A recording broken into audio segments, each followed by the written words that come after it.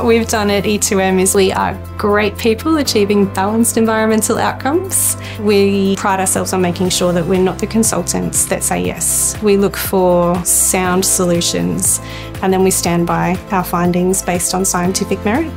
We are a group of qualified and experienced terrestrial ecologists supported by a GIS team.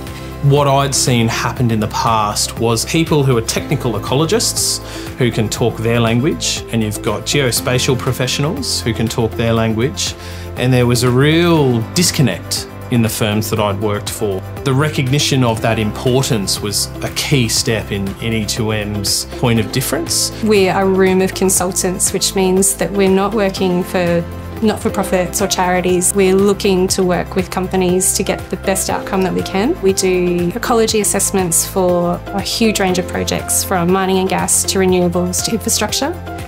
One week we could be on a pipeline survey looking at rehabilitation, looking at ground cover, doing grass ID, and then the next survey we could be doing fauna trapping for an offset or an impact statement. It's just a really diverse range of fieldwork locations and projects. Even in the office, no day is the same.